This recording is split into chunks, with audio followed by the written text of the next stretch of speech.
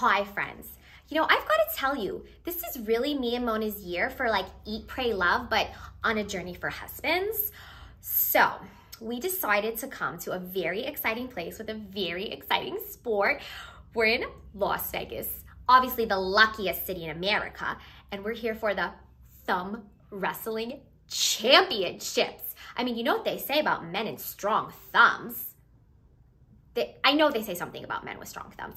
Anyways, I didn't really have like a thumb wrestling shirt, but I was like, I'm part of the action. I'm part of the sports. So I did find this great jersey. Also, I did enter an amateur round because there was this very cute guy with curly hair.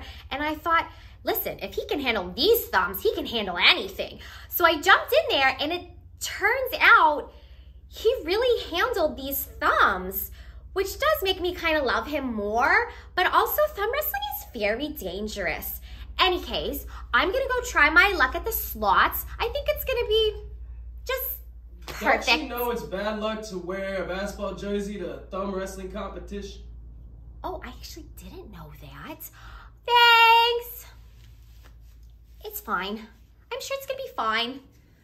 I'll get those 777s. Okay, see you guys later.